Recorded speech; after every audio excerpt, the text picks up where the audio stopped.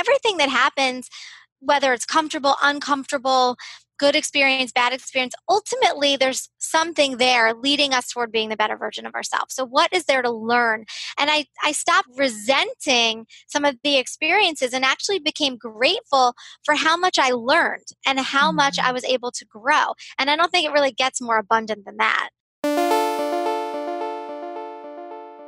You're listening to the Mindful Mama Podcast, episode 146. Today, we're talking to Ali Katz about 5 ways to find your Zen in just a minute. Welcome to the Mindful Mama Podcast. Here, it's about becoming a less irritable, more joyful parent.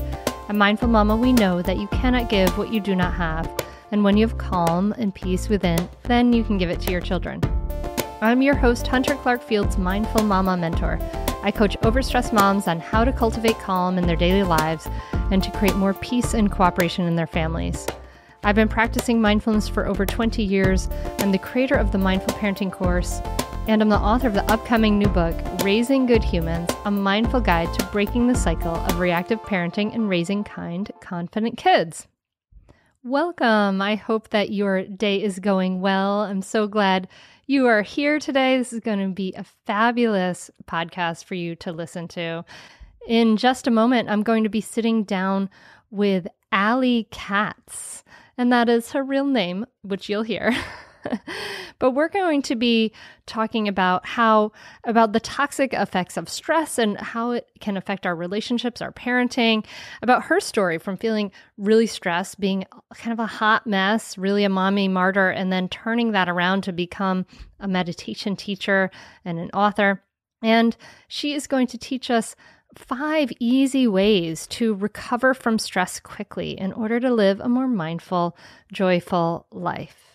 So it really is. It's possible. It's possible to recalibrate, achieve balance, and really become more mindful without taking a lot of time in your day. So some of the things I'm really excited about are those 5 really easy practices that you're going to hear. And as she talks about how even a 1 minute of meditation a day really activates the parasympathetic, that rest and relax nervous system. And she talks to us about exactly what to say to explain your meditation practice to your kids. So I'm excited for you to talk to her. She's the author of several books now, Hot Mess to Mindful Mom, Get the Most Out of Motherhood, and the new book, 1 Minute to Zen, which you'll hear about. So this is a great, great conversation. Before we dive in, I just want to encourage you to subscribe to the podcast and support the podcast. This is a super cool community. The Mindful Mama Tribe has been growing. You can support the podcast by sharing it with your friends, telling other people about it, sharing it on Facebook, just forwarding it. You can forward it in your phone to your friends. It's super easy. And then, of course, leaving a review is a great way to share and to support the podcast because it helps other people hear the podcast, Mindful Mama podcast, in that sort of Apple Podcasts algorithm. So if you could take a minute out of your day to do that, that makes a huge, big difference to me. So thank you so much when you do that. It makes a big, big difference. But yeah, I don't want to keep you too long. Let's dive right into this episode. Ali, thank you so much for coming on the Mindful Mama podcast. I'm so happy to be here. Thanks for having me. I'm happy to talk to you. And as we talked about, we have a lot of things in common: tea, running, meditating. Absolutely. It's so fun.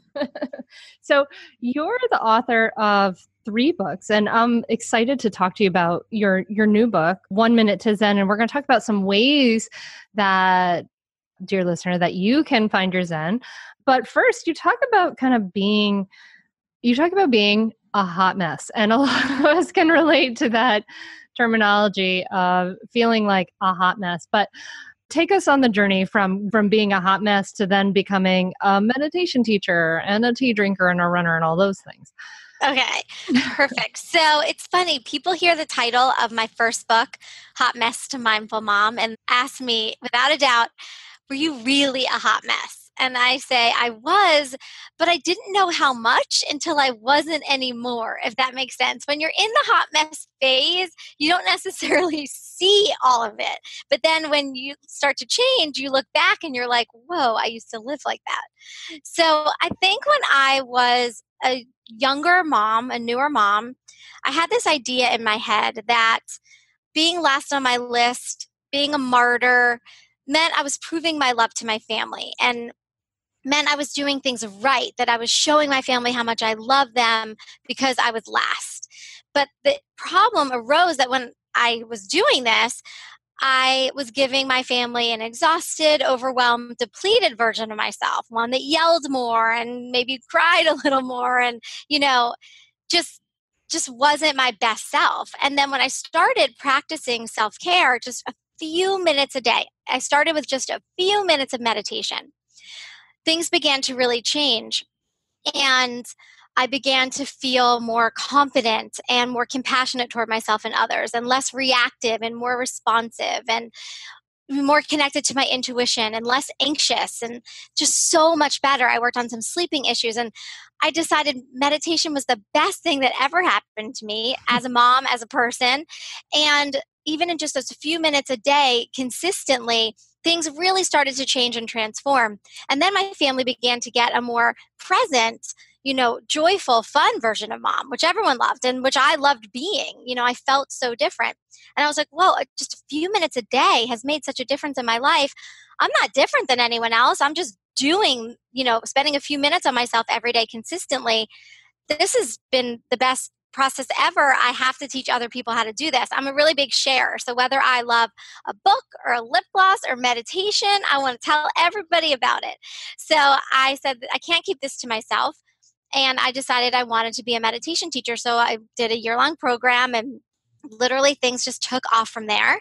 And then I started writing and speaking and all, just kind of snowballed. And I just found my purpose and my passion as well as being a mom and a wife and all of those wonderful things, teaching meditation, writing, speaking, all of that. Just, it's amazing how it's taken off. And I think it's because it was the right thing for me. It just took a little while to find it. Yeah. Yeah. I mean, it's so funny because the listener who has been along on this journey for a while can, knows that all of the, so many things you describe my experience exactly with meditation. Like, oh my gosh, this isn't that weird. This isn't that hard. I'm just doing it. And it's made a huge, profound impact on my life, like an enormously profound impact on my life. It's kind of like, I kind of look at it like sometimes like a weird like brain hack, that like, Right. it's like, whoa, who knew? You just sit still, focus on the present moment, focus on your breathing, and lo and behold, all these amazing benefits can unfold for you. And it's not just me, it's for almost universally, like these benefits are available for anyone who can just simply breathe. And when I started, I would have loved to have a teacher like I teach people because I had no idea what I was doing. I was so green. I didn't even know there were benefits of meditation. I didn't know anything. But all I knew was for 8 minutes, nobody was talking to me. I wasn't doing a chore. I think it was the first time I was ever quiet. I wasn't on the phone, Facebook, all of that stuff. I was just with myself. And I had never experienced that. And it became so addicting because it felt so good. And if you're going to be addicted to anything in your life, meditation's a pretty good option. So Totally. Like I'm making like the Me Too gesture on this whole thing. Listener, just picture that. So you were in this like mommy martyr place. How did you have the conversation with your family to say, I need more time? And was there any pushback on that? Because sometimes what I see with my clients and the people who go through the mindful parenting course is that there's sometimes this pushback of I'm changing the dynamic and I'm talking about what my needs are and I'm kind of asserting my needs now, and that can change the dynamic in the family. So did you have any kind of pushback against, you kind of taking that time and that's a great question. Asking for what you needed? Yeah. That's a great question. My husband is always incredibly supportive of anything I do. And according to him, over the years, the things I want to do have gotten weirder and weirder. So, oh my God, we could get really woo-woo. But he's always been incredibly supportive. Anything that made me happy and made me feel better, he's a fan of. So I never had any pushback from him. And then my kids were 4 and 6 when I started meditating. Mm-hmm. And I remember how I explained it to them, and I've written about this. I'm in my second book, Get the Most Out of Motherhood, because people are always asking me, how do I explain meditation to my kids? How do I get my kids to meditate? So this is a topic I have definitely covered. And what I told my kids was, Mommy needs a few minutes every day to be quiet so I can be a better mommy. And they were like, oh, okay. I was like, because I'll be a better mommy all day long if I just get a few minutes to be quiet. And they were like, they were old enough to get it. If they're younger, 2 years old, you basically need to organize a spouse or an older sibling or someone that's going to watch your younger ones for a couple minutes, because they obviously can't grasp this. But my kids did grasp it. And what I told them was, you're always welcome to be near me, but you can't talk to me unless it's an emergency. Because when I first started meditating, they would interrupt me every 5 seconds if they were awake. And I said, if someone's bleeding, if someone threw up, if there's a really, really, really big problem, you can interrupt me, but otherwise you may not talk to me. It's only a few minutes. You can wait to change the channel on the TV. You can wait for whatever it is. It's just a couple minutes, but you're allowed to be near me. I never excommunicated my kids from my practice. What I was doing was great. We want our kids to understand self-care. So modeling is the best thing we can do for that. So I said, if you want to lay down next to me, or you even want to put your head in my lap, I don't mind, or you want to read a book near me, or just be quiet in here, you can be near me. You just can't talk to me. And there were mornings that they would come in and just sit with me and lay on the floor and have some quiet time for themselves, read a book. And I truly didn't care if they put their head in my lap. They could be with me. They just couldn't talk to me. And they got it. They got it. That's cool. That's cool. So I love that. Exactly what to say to your kids. And so when you carved out this time for your practice, what does that look like for you? And I know that those details are really important to help the listener who may be wanting to do this envision this. Like, what does that look like to you? Because we get these images of a beautiful woman holding her fingers together, sitting cross-legged on a beach and super blissed out. But the reality is that one can meditate in a lazy boy in your basement. Okay, so meditation for the real world looks like, when I first started meditating, I don't know why I thought this was a good idea. I sat on the edge of my tub. Okay. I don't know why I picked that. And my routine has evolved. But when I first started meditating, which was my first act of, true self-care like this, I set my alarm 10 minutes earlier than I needed to get up normally, and I started with 8 minutes. And we can talk about times. I've started people with less. I've started people with 1 minute. That's what my book is all about. So we can talk about that. But I started with 8. So I didn't have a whole big to-do. I just spent 8 minutes sitting on the edge of my tub and breathing and being quiet. And then it graduated to my closet. I have a lot of clients, a lot of people that meditate in their closet because it feels like a little nice cocoon. So for about 2 more years, I meditated in my closet every morning. And then when I began teaching, I turned the front room of my house, I call it the Zen Den, and it's my teaching space where I teach in Houston. And so now I go down there in the mornings. Unless I'm super, super, super tired, I might sit up in the morning and prop myself up against my headboard and my pillows and stay in bed to meditate every once in a while. But normally I go down to the Zen Den. And now I like to have 45 minutes to an hour downstairs by myself before everybody gets up.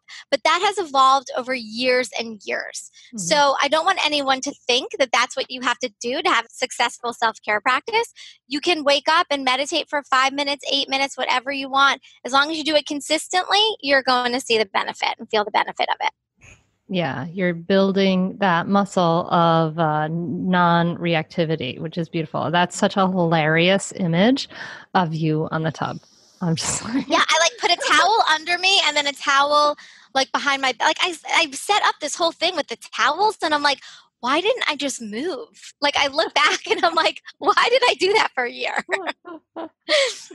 Yeah. And so probably as you teach now, that meditation and practicing mindfulness, practicing being present to dive into the time is a dose dependent activity, right? So that the more, Ali's meditating for longer now, because the more meditation, mindfulness practice we get, the more we feel those benefits, but that 1 minute a day is powerful and makes a big difference. And Ali, can you talk to the listener about why even that 1 minute, if it's this dose dependent activity, is powerful? Yes. Well, so much is about what you can do, not what you can't do. And so I have clients that will say, I can't meditate for 20 minutes every day. And I'm like, well, can you meditate for one? Can you meditate for two? What can you do? Focus on that. So if you tell yourself, I can breathe at a traffic light, or I can take 1 extra minute in the shower, and just breathe, then it adds up. You're doing more than you think you're doing. You're getting in the habit. You're making this a priority in your life. You are bringing more mindfulness and meditation into each day. So I'm all about what can you do. I'm also all about meeting people where they are. I'm not trying to flip anyone's life upside down and take them from 0 to 100 in one fell swoop. I'm like, little baby steps, little baby actions lead to big results. So where do you feel comfortable starting? You feel comfortable starting with a minute at a time? Great. That's where we're going to start. And then when that feels routine, maybe, just maybe, my prayer is that, and my hope is that someone will wonder what 2 minutes feels like, and 3. And then all of a sudden they're meditating for 10 minutes every day. So baby steps can take you where you want to go if you're consistent with them.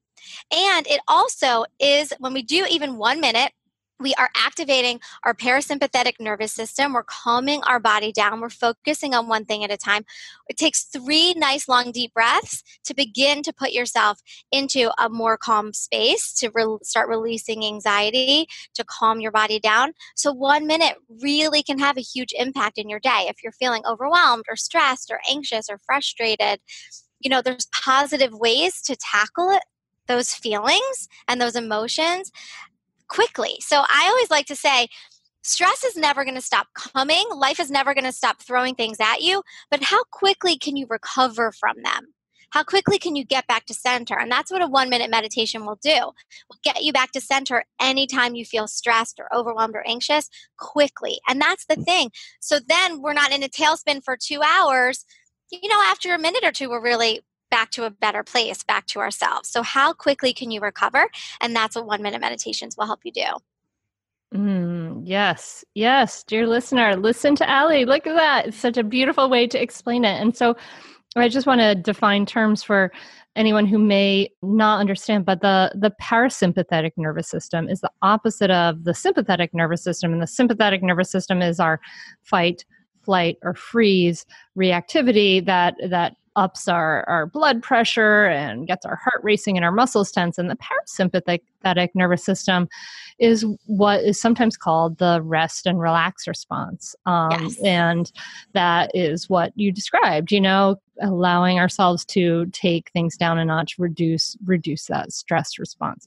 So before we dive into some of the ways that the listener can find those Zen, diving into some of those ways, let's just look at quickly, what is stress doing to us? I mean, we heard for your story, and that sounds, I think, so familiar to so many people, about how stress was making you irritable and cranky and not so fun to be around with your kids. But what else is stress doing to us?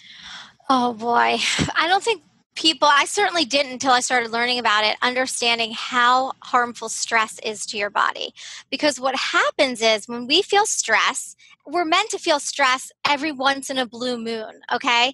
So we have this stress response that when we have an experience that sets us off. So in the old, everyone has heard this example, the tiger chasing you thousands of years ago. Okay, well, the tiger didn't chase people every day. That happened every once in a while. So that was really stressful. And then, people had time to settle back down until something felt stressful again. And the thing is, though, in this day and age, in 2018, soon to be 2019, life is so much more stressful. We're bombarded with things all day long. So we might be feeling stress or recovering from stress all day. And when we feel stress, it takes 4 hours for our body to recover. So when we feel stress, hormones, and chemicals are being pumped throughout our body that are meant to keep us safe in times of danger, like when that tiger's chasing you, or when you get cut off on the freeway every once in a while and you have to respond quickly. You need your senses to be sharpened. You need more blood going to your extremities and more oxygen pumping throughout your body so you can react quickly. But when this happens day in and day out, all day long, when we're bombarded with stress, everything from family obligations to financial burdens to work stress and everything in between, even getting to soccer practice on time, driving in traffic, all of these things, then we have these chemicals and these hormones like cortisol and adrenaline pumping throughout our bodies more than they're meant to. We don't have enough time to recover. And this can lead to toxicity in our body. And this toxicity can have long-term effects, things like heart disease, insomnia, headaches, depression, anxiety, even forms of cancer, things we really, really don't want. And doctors claim that stress can be responsible for up to 90% of illness and disease.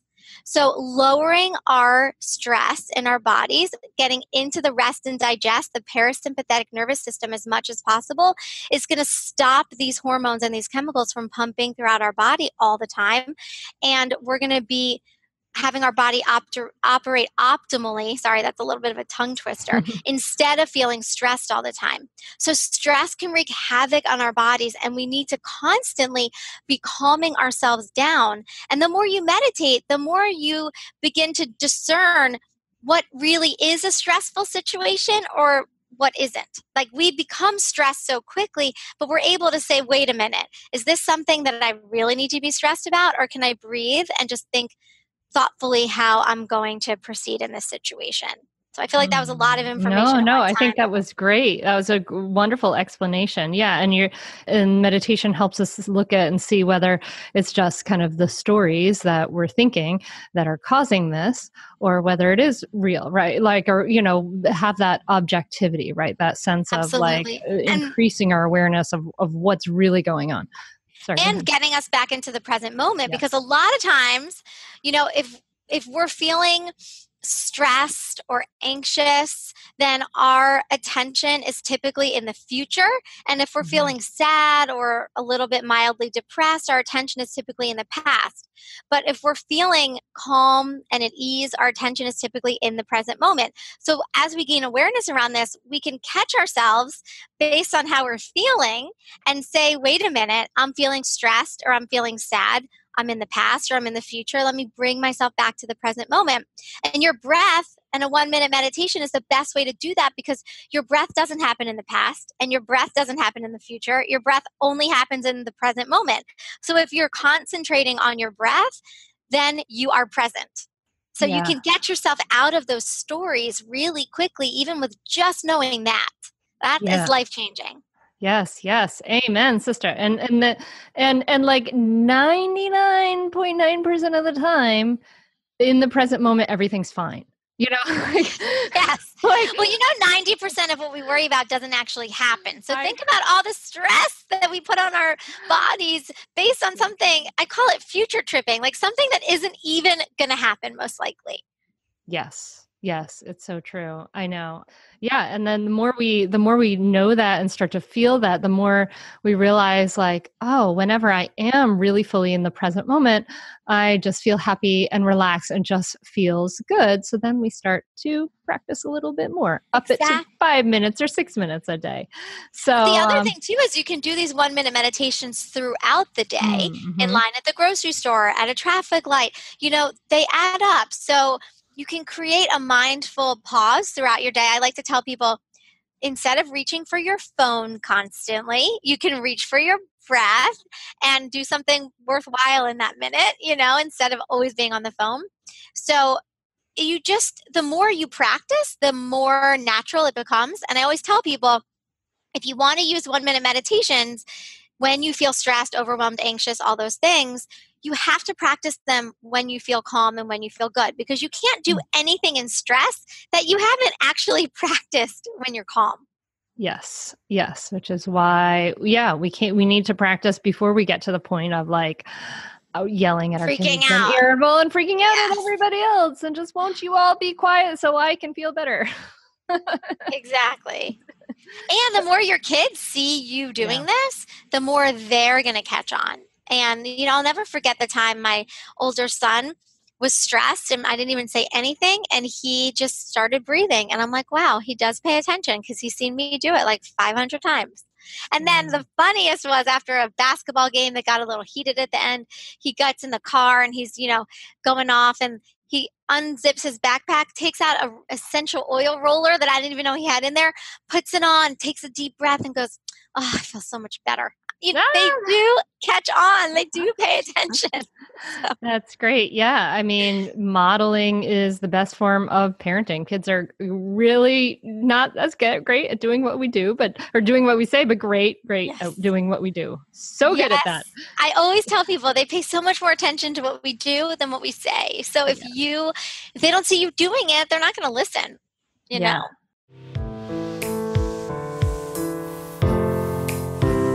Breathe. I'm interrupting the podcast to invite you to imagine listening to the ocean and feeling the warm breeze on your face. Imagine seeing little monkeys and smelling the fragrance of a tropical orchid while looking out at a vista of islands and endless ocean. This will be your reality when you join me for the Mindful Mama Costa Rica retreat next April. We'll be staying in a luxurious private estate, which has a view to the beach over the rainforest canopy from every room, as well as from the yoga porch and the infinity pool.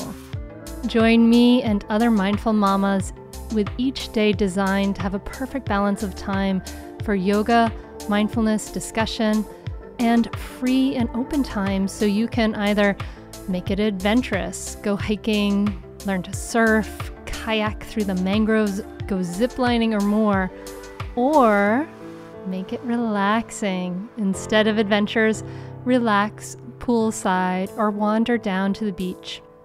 We'll start each day with meditation and all levels yoga on the yoga porch. Every afternoon, we'll come together for guided relaxation and coaching and discussion with me.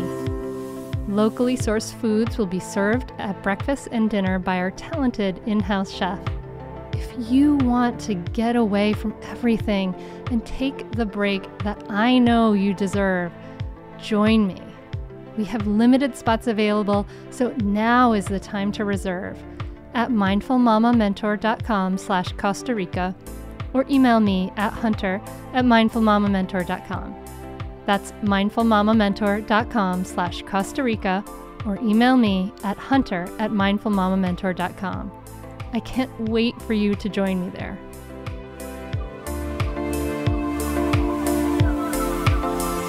Breathe.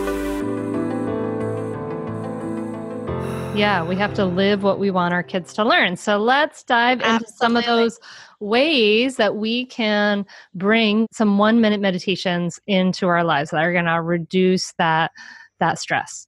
Okay, well, there's 35, so it's hard to pick what I want to do. Pick some. Okay, I'm just going to pick some. Flip randomly. Okay, so one thing that I think is super powerful is finding your anchor point. So you can take a deep breath and you can notice if you feel it the strongest coming in and out of your nostrils, or you feel your rib cage expanding and contracting, or you feel your belly rising and falling. And at different times and different days, you will feel it stronger in different places. So just taking a breath and noticing where you notice your breath is strongest, and then focusing on that for a minute. So it's super easy and super powerful. So that's finding your anchor point. So pausing and just taking a breath and noticing. And then letting that anchor you into the present moment. And so, and then taking a few breaths to feel that anchor point and just kind of, I can almost visualize it, right? Like an anchor, like something that is holding you, grounding you to the earth, right? Like just holding you in a place where you're not flying off in crazy directions. Absolutely. And love that. And that's a great one. You can even do that at a traffic light. You can do that, as a business meeting is starting. You can talk to your kids about doing that as a teacher's passing out a test. There's no wrong time. So It's really, really helpful. Okay. Another one that I love and I think is a game changer for people is gratitude made easy. So, Gratitude is so important. What we focus on gets bigger. We want to live at a higher, more positive vibration. Gratitude helps us do that. And I was like, I wanted a way for myself and my clients to practice gratitude that didn't feel like a whole nother to do and another journal and all of that stuff. I wanted it to be a little more automatic, but I'm a big reminder person. I have so much going on in my life that if I don't see a note that says something or an email, I'm not going to remember. So what I did was I took a little index card and I just wrote gratitude on it, and I taped it on my bathroom mirror right where my toothbrush is. And then every time I brushed my teeth, I would look at the note and I would see the word gratitude, and I'd be standing there brushing my teeth. And so I would think of a few things that I was grateful for. And this became the way that I began and ended my days. So I kind of bookend my days with gratitude with this practice. And it felt so good and so easy and so in the moment that then I started teaching it to other people. Everybody loves it. You can even put a gratitude note on your kids' bathroom mirrors. They don't have to admit to you that they're doing it, and everybody just feels so good beginning and ending the day with gratitude. So that's another really simple one. I love that. I asked my daughters as they're going to bed, I asked them, what are 3 things you're grateful for? Or what are a couple things you're grateful for today? And you can just see how it just feels good, so now Yes.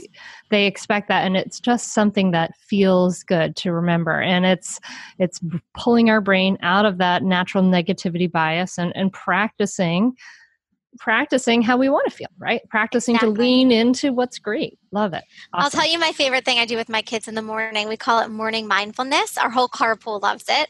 So in the morning on the way to school, they take, depending on how old they are, 3 to 5 nice deep belly breaths, and breathing in and out of their nose, but really focusing on their belly rising and falling. Then they think of 3 things they're grateful for in their head. And then everyone goes around and takes turns saying why today is going to be great. And it is the cutest thing when they're like, today's going to be great because I'm going to rock my test, or I'm excited for my basketball game, or it's Friday, or whatever they say. Everyone is getting out of the car feeling so positive, and their heart is full and their body is calm from the breathing. And it just is the perfect way to start the day. So listeners might want to incorporate that too. I totally want to try that, but I am worried that my 11-year-old daughter, who tends to be a little bit grumpy and cynical in the morning, is going to. Well, my kids are 11 and 13, and they still love it. The 13-year-old still loves it. And even if she is a little snarky about it, don't let that stop you. Keep going, because she might push back a little bit, and then you will be surprised. She will catch on. And so you can even say, if you don't want to do it, you don't have to. You can do it with your younger. And she's probably doing it in her head, and she just is that age that she doesn't want to admit it to you. So still do it. Maybe. I'm totally going to write this down on my sticky note and put this in the car and try it tomorrow morning, because Mom's corny like that. And but you know what's funny? Mom's talking about gratitude at night now. So, Exactly. So be like, we're going to start our day too. And what's funny is the kids in our carpool, we have 2 other boys in our carpool that mindfulness is not a part of their home. I mean, they're from wonderful families, but their parents don't meditate. This stuff isn't talked about at home. They love it so much. If there happens to be a morning that it slips my mind, they're like, Mrs. Katz, we didn't do morning mindfulness. Kids love it because it feels good. So, I think, people might not realize how much it means to their kids until they give it a go. Let's try it. Listener, let's try it. We'll do it together. Awesome. Okay, so another one, because you and I are both tea junkies. I love that. So I talk about drinking your way to calm. So this is a way to practice making just a simple activity feel more mindful. So if you sit with a hot mug of tea or a hot mug of coffee, it's bringing your senses into it. Just taking 1 minute, holding the cup, feeling the warmth, smelling the aromas, slowly taking a sip. How does it feel in your mouth? How does it taste? Really using your senses to dive into that moment. When you are focused on your 5 senses, you are not thinking about anything else. So you are really, really focusing. You are really present and in the moment. And it can just be the way you take your first sips of that tea or that coffee. If you don't have time to sit leisurely drinking, because you're busy getting ready for work, have to hop in the shower. getting the kids off to school, whatever it is, just the first sip or two, you can do it really mindfully and bring your senses into it. I like that a lot because I practice in Buddhist tradition, and they often talk about mindful eating, and we go on retreat and we do like, full on meals with mind that are silent and things like that. But I have a habit of reading the paper in the morning. And so like, I just enjoy that, this is part of something, part of life that I enjoy. And so we have a rule in our house that you're allowed to read at the table in the morning for breakfast. That's okay. But so a whole meal of forgoing my morning paper sounds like kind of sad to me. And like a lot of like, I'll have some FOMO there, but just those first couple breaths, just really being there for that is really doable for me. And I love that. And that's awesome. It's cool. It is really like, it is actually, you call this your book 1 Minute to Zen, but it actually is quite literally a Zen tradition. In the Zen Buddhist teacher, Thich Nhat Hanh, talks about drinking your tea mindfully and talks about looking at your tea and seeing in your tea, a cloud, right? Because your tea, the water in your tea was once a cloud, and kind of seeing that interconnection, right? That's so beautiful, right? I love that. So it really is a very Zen thing to do. I love that. And that can also be, drinking a whole cup of tea like that may feel overwhelming, or eating a whole meal super mindfully with no distractions might not feel doable to someone. So when I talk about meeting people where they are, or what can you do? So if you say, I can't drink my whole mug like that, but I can take 3 sips like that, or I can't eat my entire meal like that, but I can take my first 3 bites like that. And so what can you do? Always thinking in terms of that versus, no, that feels too hard. Or maybe it's through your first bite or your first sip, whatever works for you. This is a judgment-free process. Everybody is on their own journey, starting from where they are. So it's really about finding what works for you, taking ownership of these tiny little baby steps, these small changes that, as I said before, lead to really big results. I'm totally in. I'm all in, Ali. Love it. Cool. Okay, so you want me to give you one more? Yeah, let's do one more. Okay, so this is a really good one, especially for the holiday, or this is going to be the new year. So for the new year time, for really any time, single nostril breathing is a really great tool to have in your back pocket, because if you ever need energy, think about that 3 o'clock slump, when you might reach for another coffee in the afternoon. When you need more energy, you want to use your left thumb to close off your left nostril and breathe in and out of the right nostril only. This is the sun side of your body, the more energetic male, sun energy. And this is how you would breathe for a minute or 3 or whatever you have if you need more energy. Okay, more focus. So if you're about to do a big project and you really, really want to be able to focus, or you're feeling a little tired, breathe in and out of your right nostril only. If you need to chill and you're feeling overwhelmed or anxious or stressed, you want to use your right thumb to cover your right nostril and only breathe in and out of the left side, which is the more feminine energy, the moon side of our body. This is going to calm you down. So it's just really a cool thing to have in your toolbox. Right side, energy and focus. Left side, calming. All right, listener, let's try this right now. Whatever you need more, energy or calm, just pick a side. So if you're going for energy, close off your left side. If you're going for calm, close off your right side. And I'm going to do it with you. Let's just take a few breaths like that.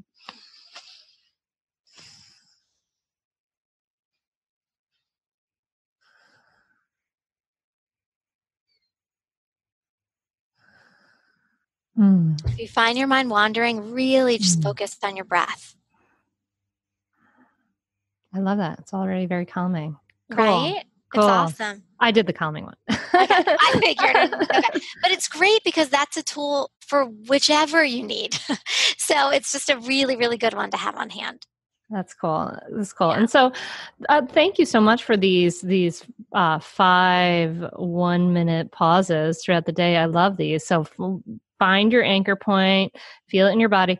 Gratitude made easy. Just write gratitude on it. That's pretty easy. I think we can all do that. Morning mindfulness for kids. I've already written that down on a bright orange Post-it note, so I'm ready for the car. God.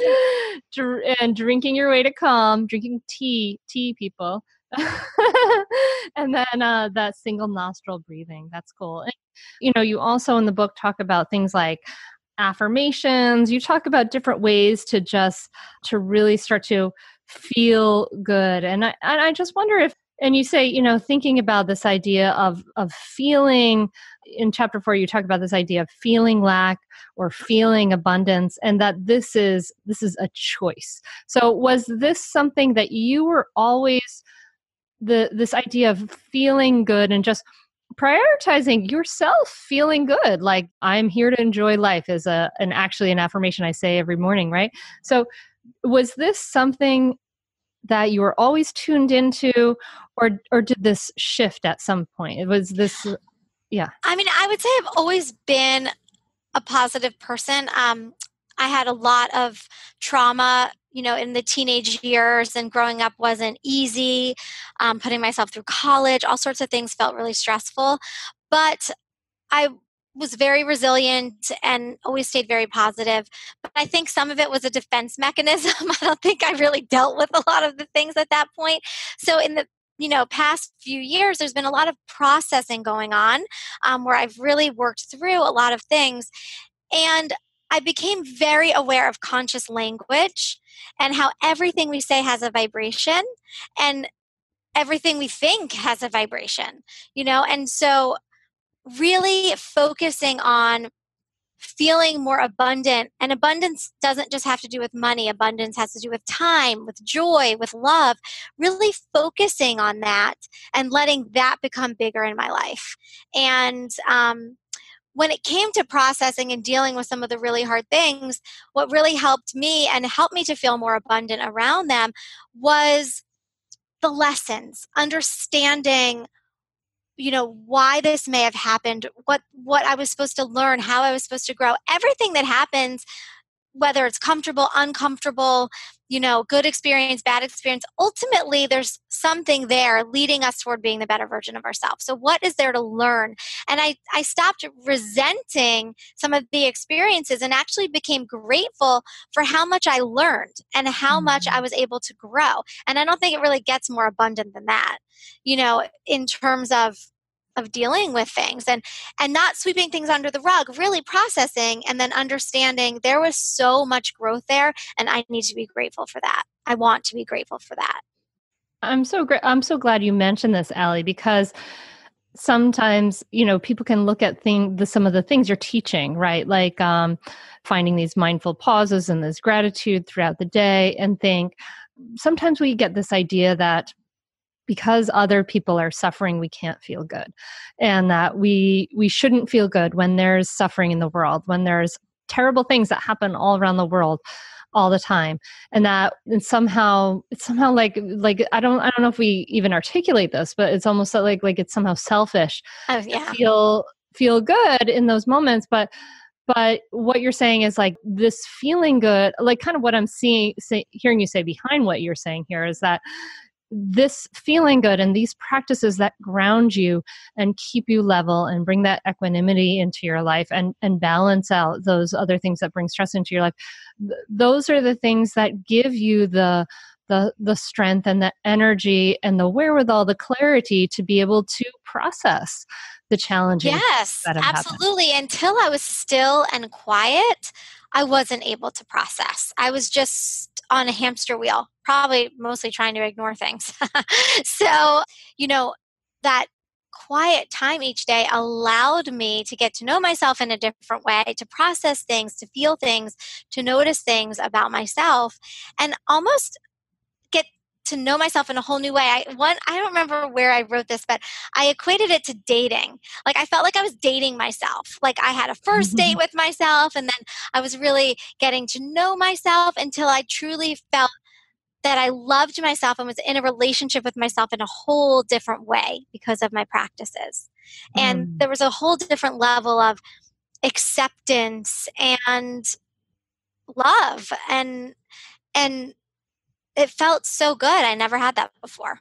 And when we do that, and when you do that, we can just show up for every single other person in our life in a incredibly more powerful way, in a much more present way, and just see them and hear them and have that acceptance for them, which is really what a gift. I mean, it's the most powerful gift we can give. Absolutely.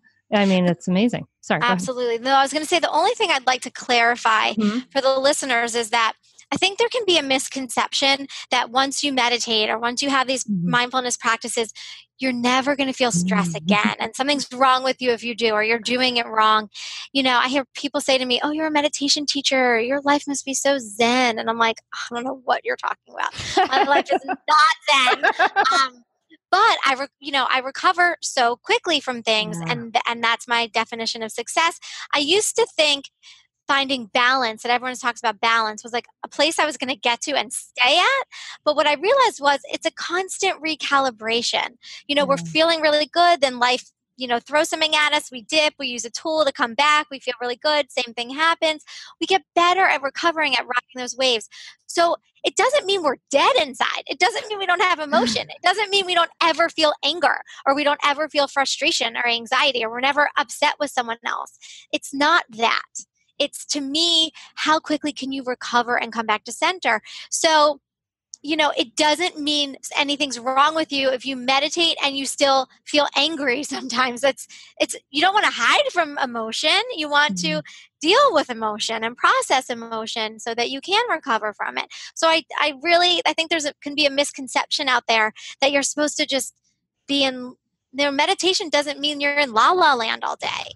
Would you agree with that? Yes, yes. Everything you said, absolutely. I mean, I've been practicing meditation now for over, let's see, how old am I? 13 years. So it's absolutely all of those things, and it's recovering faster, and it's having that clarity to say, "Oh, I'm in a crappy place right now, and this is what it is." And the sooner I accept that and let myself let myself be in that, let myself feel it, let myself actually really feel it in my body. Like, what am I literally feeling in my body? And say yes to this feeling, then it can go away. Then I Yeah, can recover much more quickly and easily. But absolutely, like, all the feelings are still there. You're going to feel the right. entire rainbow, and sometimes, and it's definitely. Sometimes it's funny because you can be on this. I mean, for me personally, I feel like I can be on this path, and a part of my brain wants to say, "Oh, I shouldn't feel this way because I haven't, because I have been meditating for over a decade, because I do teach other people this, right? Like, part of me says, oh, I shouldn't feel this way, but that's, we all have that voice. So if you Right. have that, if you listener have that voice in your head, I've got it too. It's just kind of coming back, anchoring, right? Like just what you talked about, Ali, anchoring in, well, what is real and what is here and now in this moment. And yeah. And letting go of the judgment. Yes. Yes. Obviously, mindfulness is moment to moment awareness without judgment. So Yeah. accepting and not judging, I think, is obviously the key. Yeah, yeah. So this is beautiful. I really appreciate the, sharing these ways to find a little more peace and calm in our days. And I think that the way you share is really approachable, and you make it really understandable, and you really do meet people where they are. So I want to thank you for doing that work that you're doing, and putting and being part of the solution, putting this great stuff out in the world. Ali, thank you. Thank you. Thank you so much for having me and for all the work you're doing. And I thank the listeners for, taking time out of their busy lives to listen about these tools. And I invite everyone to grab a copy of 1 Minute to Zen, because we talked about 5 different ways to deal with stress quickly, but there's 30 more in the book. And there's a lot more things I talk about this mindful spending experiment I did, and having an intuition journal and what that did for me. So there's a lot of personal, really cool, interesting stories in there about some other things too. Awesome. Awesome. Thank you. And Ali, I have to ask you before we go. Your name is Ali Katz. Like, did you marry into the Katz name, or I did. okay, so you didn't undergo a barrage of torturous teasing when you were a kid. No, but I do now. I mean, like, whenever I'm on with customer service and they're like, "What? Give me your full name," and I'm like, "Ali Katz," and in my mind, I'm like, "Wait for it, here it comes," and they're like, "Oh, That's so funny. So I'm used to it now, but no, I married into it. But it was funny. My very first interview I ever did for my very first book, the first question they asked me was, how did you pick your pen name? I was like, well, I married him. I married my pen name. Awesome. Thank you so much, Ali. It's been a pleasure. Thank you.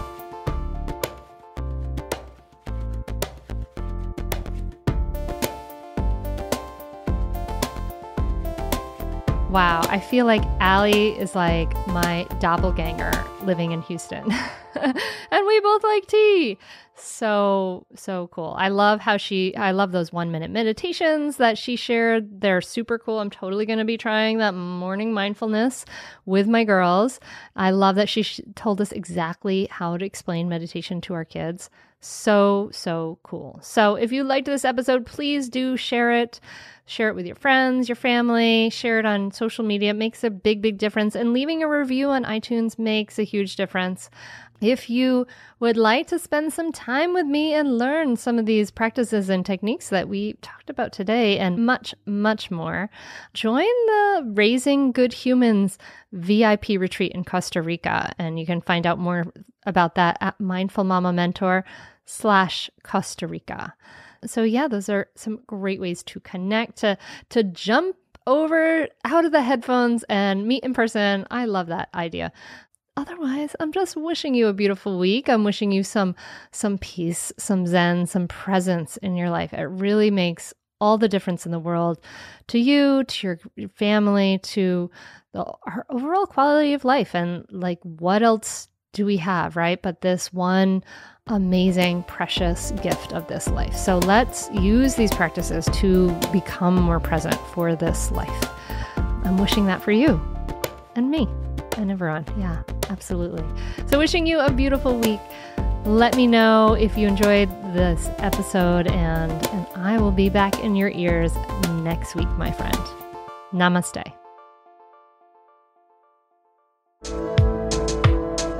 Thank you to DJ Taz Rashid for this wonderful song, Inspiration Drive.